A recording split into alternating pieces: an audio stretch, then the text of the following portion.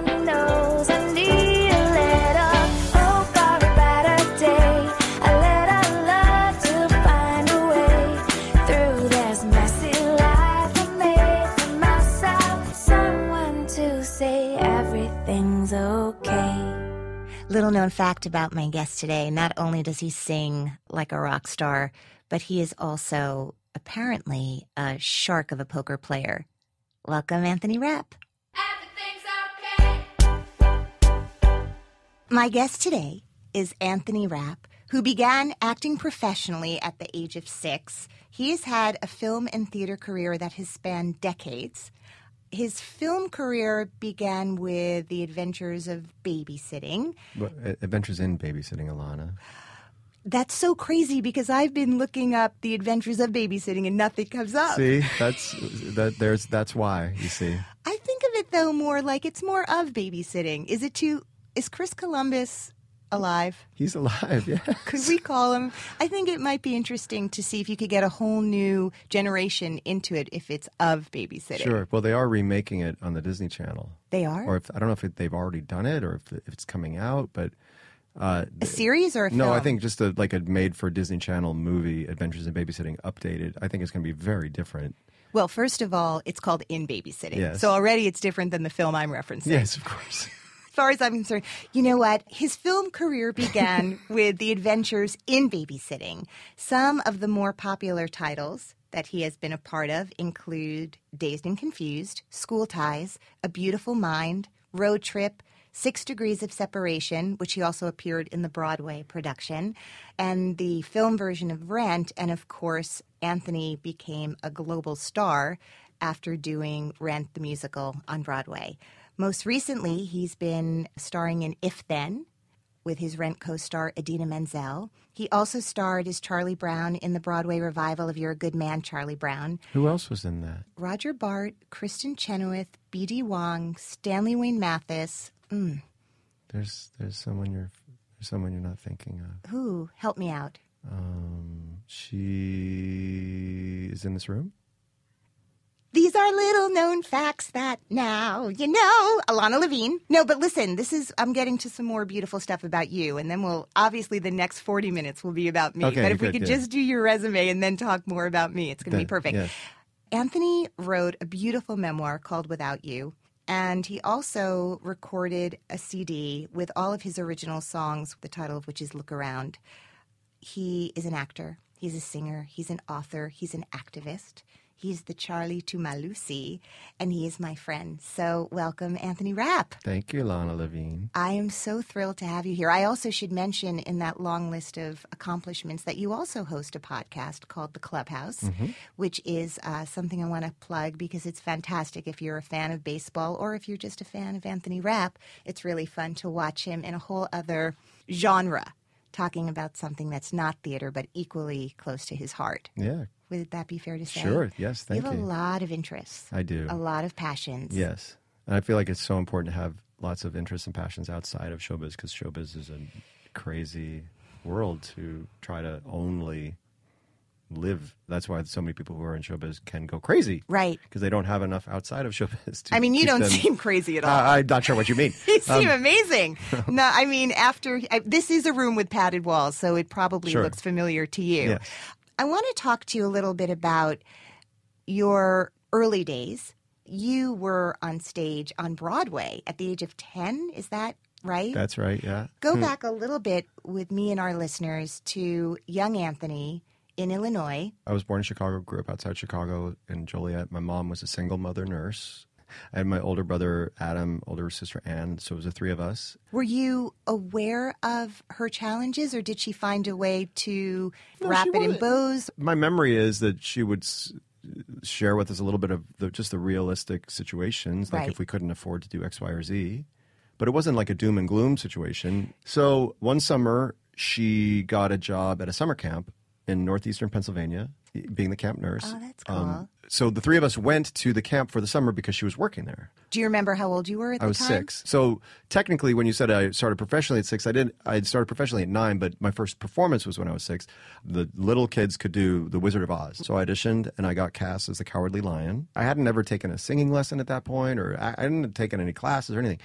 I think I'd been to one show at that point. My mom took me to a production of The Sound of Music when I was pretty young. And it's like so young that the ushers were like, we don't think he should go in. Right. And she's like, no, he'll be good. And I was completely fine. enraptured by it. Okay, so you went to camp. You pissed a lot of kids off because you kind of swept in and got the Cowardly Lion. And they're like, we've been coming here for 12 years, but whatever. The next summer, the counselors did a production of Your Good Man, Charlie Brown. Yes. And they cast me as a kid as Snoopy. Wait a minute. So you kind of cheated a little by the time we got to You're a Good Man, Charlie Brown on Broadway. You'd done a little research for 20. Okay, Exactly. You had a little edge on So I everybody played else. Snoopy at 7 with the counselors playing, the other roles. After the second summer, after doing those 2 shows... Where you swept the summer season by Yes. playing...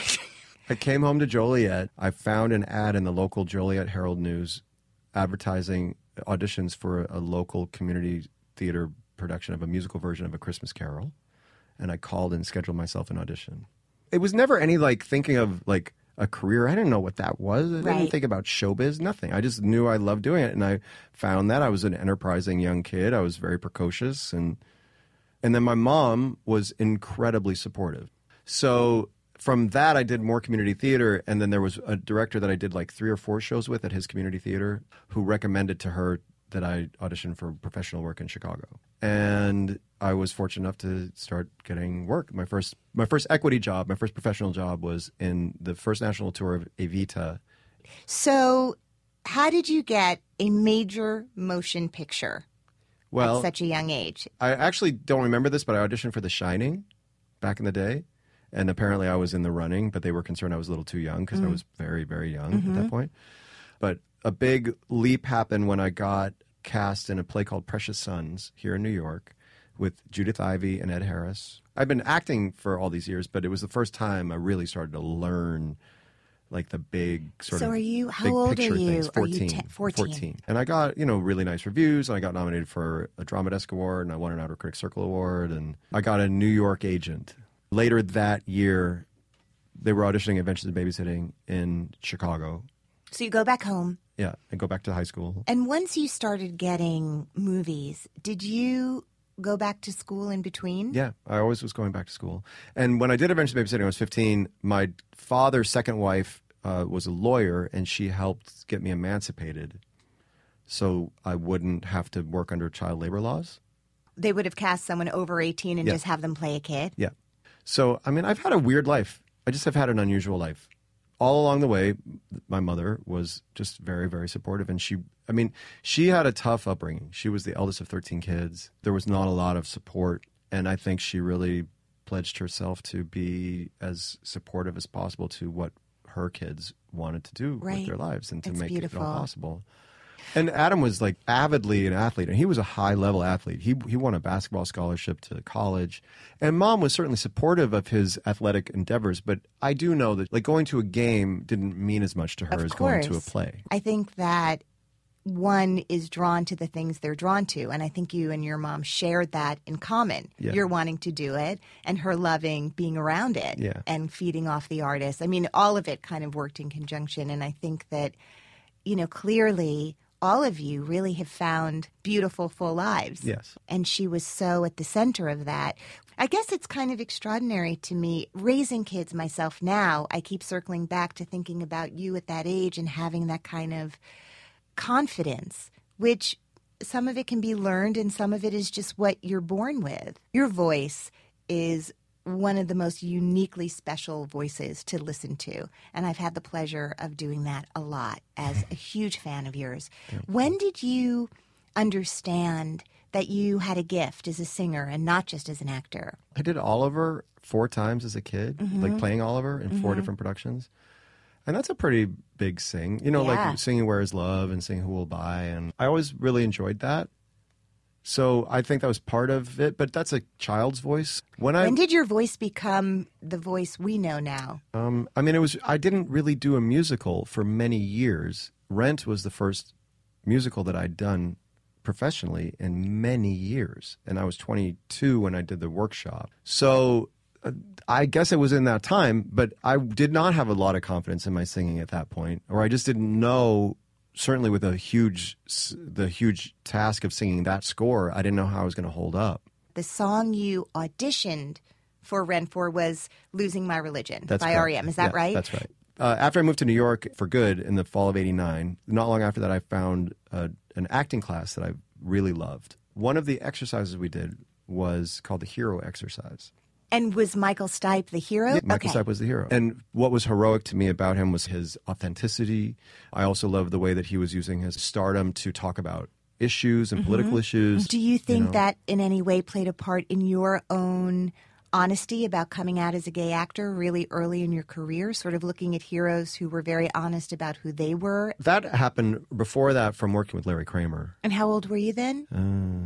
21-ish. And are you one of the first people to do that? I think so. I was certainly early in in New York. Especially to put it in fine print. Yeah.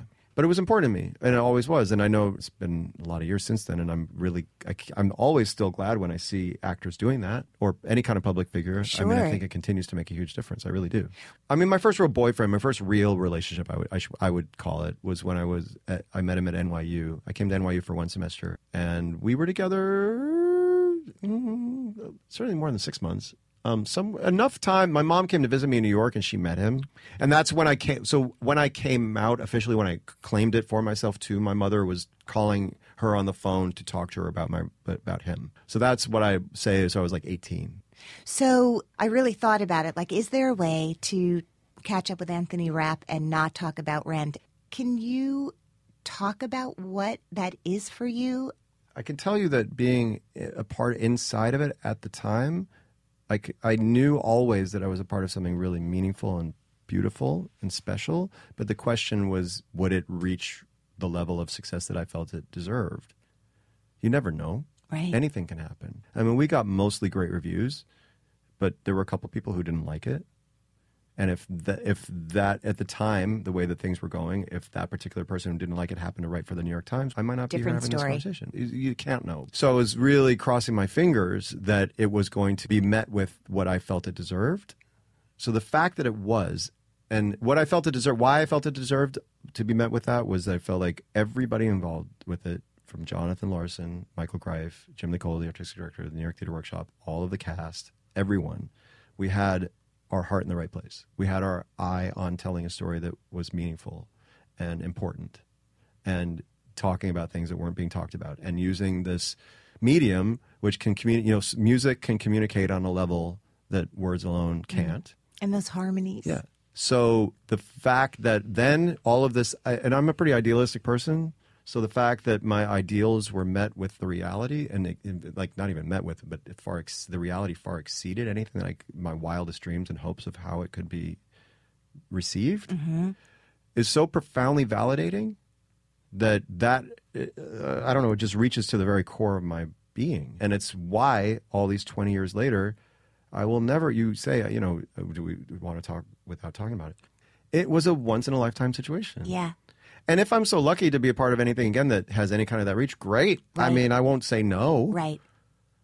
But one of the things that I'm so thrilled about being not in Hamilton, and I don't know if this will make any sense, I get to, in a way, feel like what all these people have felt. Because I'm such a huge fan of Hamilton, and I'm having such an experience of it that it helps complete that other little piece of the puzzle for me of what Rent is. Right. Because I feel the same. What I feel is so much like what got reflected to me from people who saw and loved Rent.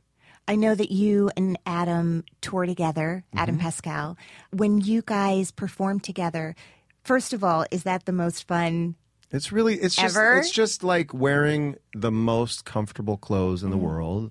And it's just trust and respect and love and camaraderie. And I mean, we don't talk all that often in life. He's got 2 kids himself, but we have this thing, this profound cord of energy or whatever you want to call it that just connects all of us who are part of that show. We have that. Do you have favorite songs from Rent? What You Own, for me to sing, as an audience member, when I've seen good productions of it, some of the moments that move me the most are the I'll Cover Your Reprise and Will I, and the finale. And the older I get and the more time on this earth I live, the more I love the finale even more and more and more. The interweaving lyric